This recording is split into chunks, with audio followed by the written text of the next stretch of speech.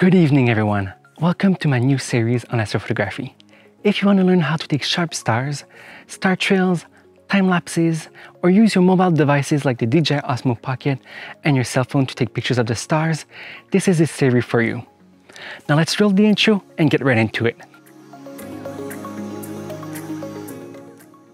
For those who don't know me yet, I'm Bellemare-Alford, a young photographer and filmmaker on the journey to become better at this art. My first tip is to wear warm clothes because it can get quite cold during the night in the wild. So let's fix it right away. Now we're ready to go take the pictures.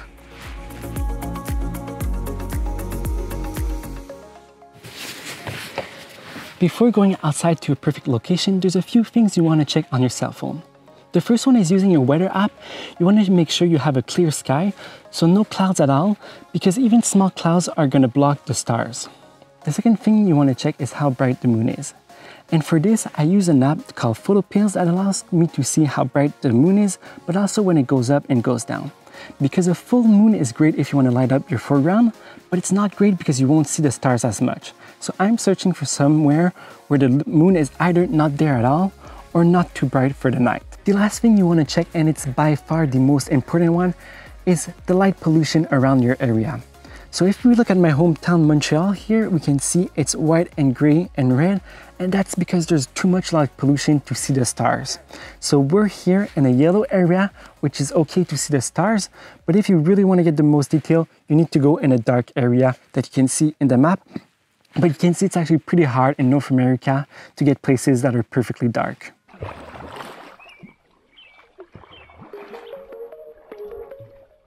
If you're wondering what I'm doing in the middle of the lake right now, it's actually a really good question to ask. And I'm heading towards a rock in the middle of the lake because I want to have a nice open view of the sky. And this is what you're looking for when you're searching for a place to take the picture, is that you want to have a location where you can see the entire sky to get the most stars inside of your shot.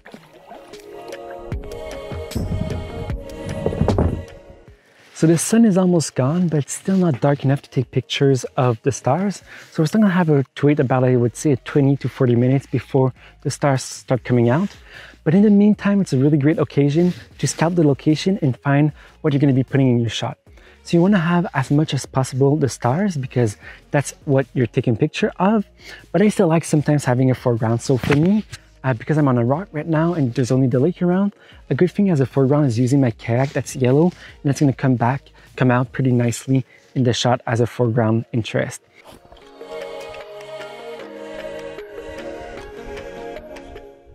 Now let's talk about the gear I use. So right beside me here, I have my 6D Mark II, and the important thing to know about this camera is that's the full frame sensor. And the full frame sensor is going to mean you're going to have more light inside of your shot. And if you have more light, you're going to be getting better results because you're going to be able to take pictures with a foreground in front of it, but also get the better details inside of the stars because you won't have as much noise.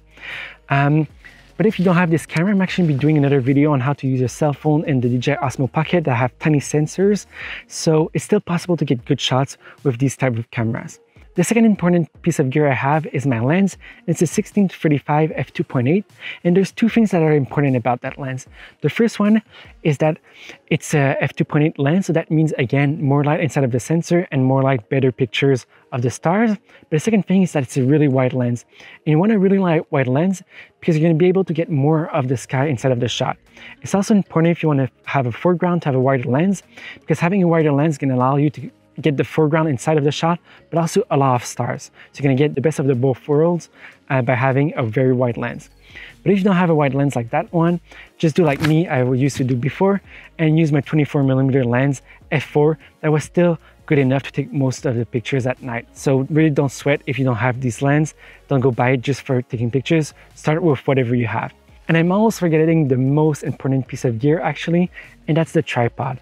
So we're taking pictures with long exposures. It's gonna be multiple seconds, about like 10 to 15 seconds. So if the camera moves just a slight bit during that time, the shot is not gonna be good.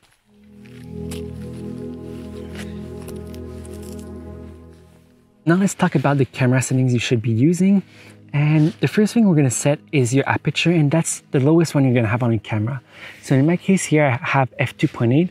So I'm just going to go in my menu and make sure that I'm at the lowest right now, which is f2.8.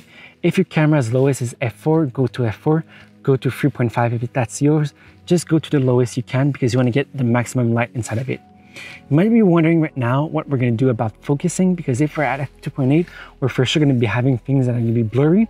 But because we're taking pictures of the star that are really far away, we don't really mind. We can just set the focus to infinity, and that's the next thing I'm actually going to do, is just go on my camera, switch it to manual, make sure it's on infinity right now. And now that I know it's on infinity, I can actually take the shot and know that the stars are going to be sharp in the picture.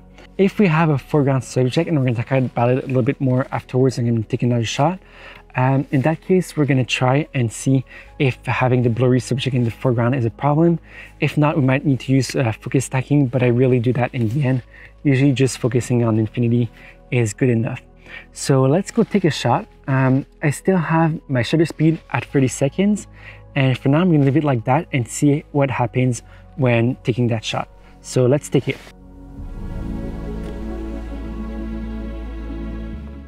So it's taking the shot right now, and there's something that's going to be wrong in that shot. And can anybody guess what it is? Let me know in the comments below. So if we look into the details of the shot, you might not realize right away that something is wrong. But if we look into the details and zoom into the stars, we actually realize they create small little lines. And that's something that most people don't even realize. And it's that because the Earth is turning so fast all the time, when we are looking at the stars, they're actually moving in front of us.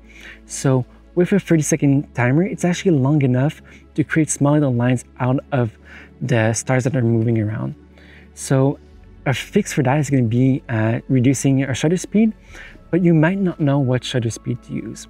And this is where the app I talked about earlier, Photospell, is very useful, because they actually have a mode where you can select your camera and select your lens, and they're going to tell you exactly what's your maximum shutter you can use to get sharp pictures. So let's go see on the app what settings they're recommending us, and switch the settings on the camera to correspond to that. So now we can see that they actually suggest two different values. So there's one for the NFR rule, which is 16 seconds. And there's another one with the 500 rule, which is 31 seconds. And we're going to use the NFR because the other one, the 500 rule, doesn't take into account the megapixels of the camera, which can actually impact how it looks. So now we can see that with using the NFR rule, we're getting nice, crisp and sharp stars. So I used a 13-second shutter, not a 16 one, because I didn't have that option inside of my menu. I could have used the intervalometer for that, but for now I just wanted to get the closest results I could inside of the camera. So now we have sharp stars, and that's the result we wanted. So there's one last thing we need to check on the camera. So right now I'm using a crazy high ISO, so I'm at 12,800, which is way too high. So I'm going to bring it down to 1,600. Depending on your camera, that's really a setting that's going to depend on your camera. So I know for me, around 1,600 is good enough. I'm going to get enough details inside of the shot, but not too much to get too much noise. So let's make that change and see what we get as a final result for this shot. Well, this is our final shot that we got using these settings. So just to remind my final settings, I have a 13-second shutter, I have a f2.8 aperture, and I have the ISO at 2000. So let's go shoot a few other shots and talk about them. So I just placed my camera for my next shot, and then for this one, I actually want to get a few things in it. So I want a foreground with my kayak inside of it. I want after that to get the Milky Way in the shot, and I want to get the rest of the stars for sure. And I went with a vertical shot for this one because it's easier to get a foreground and get a lot of stars inside of a shot when you're in vertical mode. So this is what I'm doing. And if you're wondering how I got to know where is the Milky Way, I'm using the app I already talked about, which is Photospell. And if you don't know yet, this is a paid app, but I'm not sponsored at all for using it. So I'm not making any money when I'm talking about it. It's just, it really helped me when I was taking my night shots. And let's go see in the app, where's the Milky Way. We're gonna go inside of Night AR. And this is gonna give us an augmented reality view of our surroundings. So if we look at the top here, we're actually gonna see inside of the shot, we're gonna see where the Milky Way is passing by. So this is a great way of knowing if you want to get the Milky Way in your shot, where it's being situated and how you need to place your camera. Another way of seeing it is if I come down here and I go into planner mode. So this is a 2D view of where I am right now sitting. But if I go actually here and I move around the time, we're going to see these little dots here that are going to appear. And these little round dots actually show the Milky Way that is appearing during the night and where it should be in a 3D space. You might have realized that in this shot, the foreground, which is my kayak in this case, is actually quite blurry. And I personally don't mind at all that it's blurry because it's not my main point of interest. My main point of interest are the stars. And as long as the stars are really sharp and bright, that's the important part. The rest of the shot is actually going to be pretty blurry.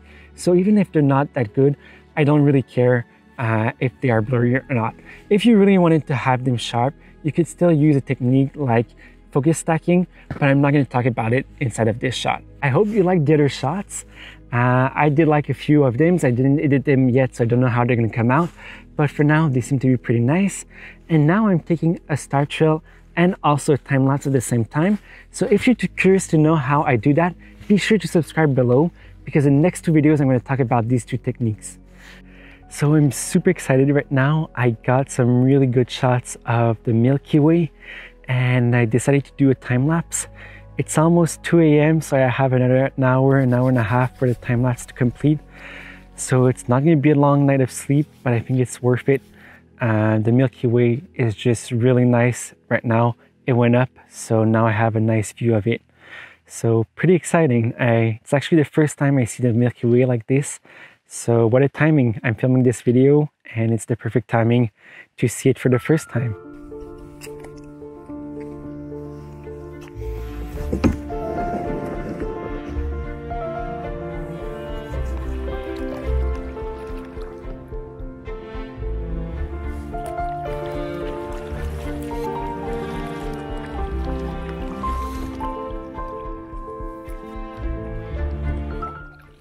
I'm arriving home, it's 4 a.m. right now, but wow, the shots I got are just incredible.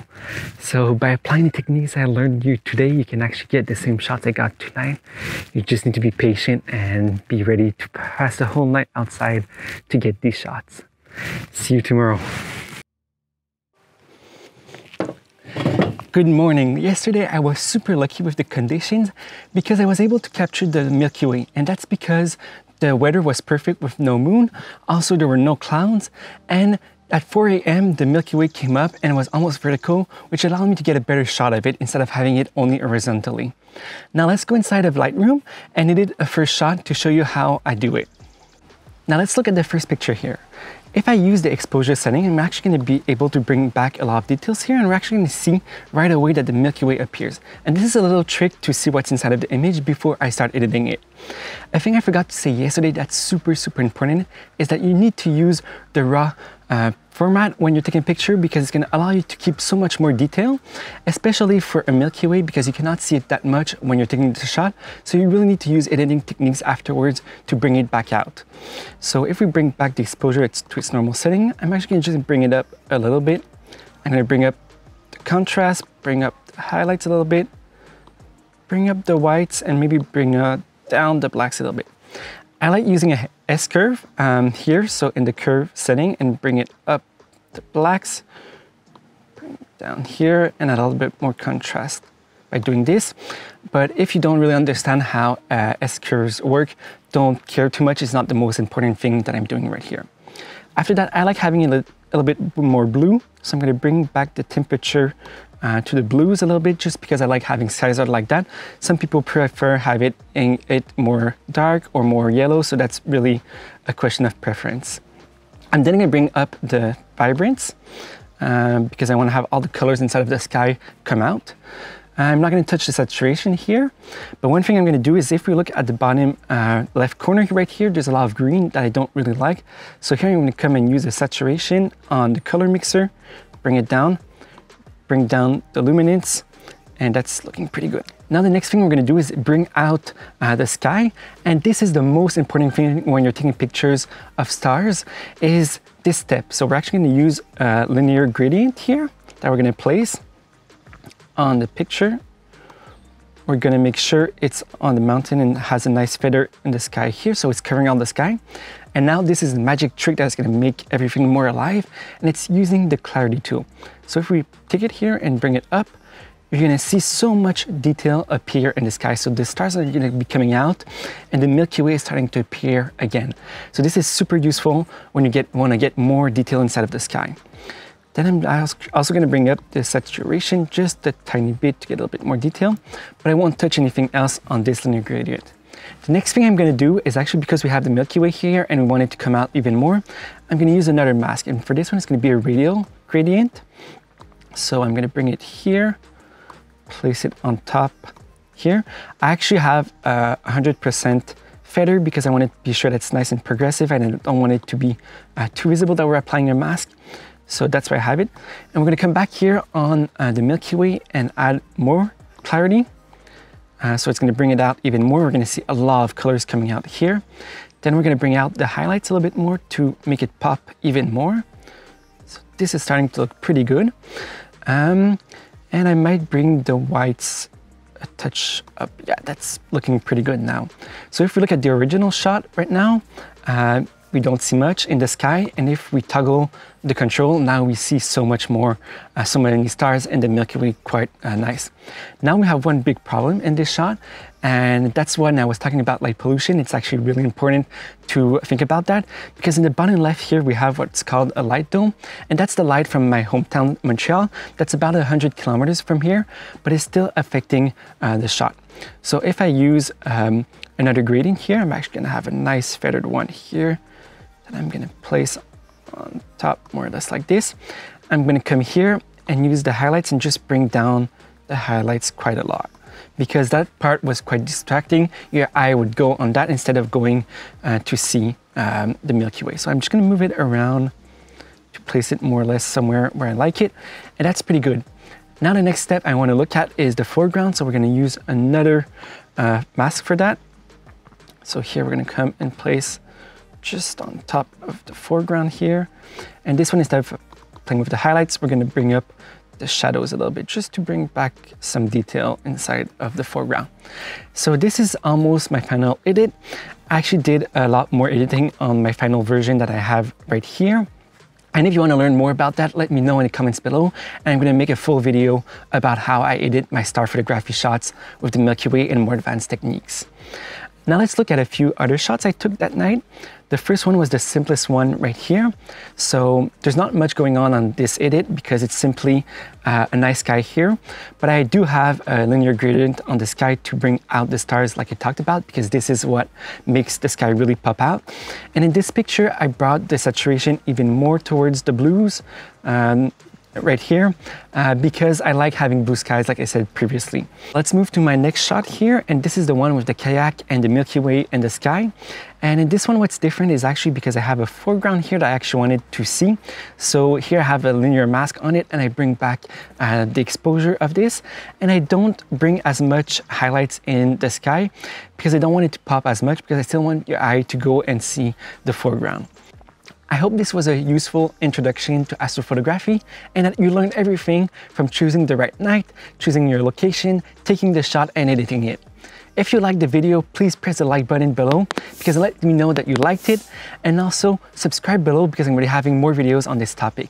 See you in the next one. Bye bye.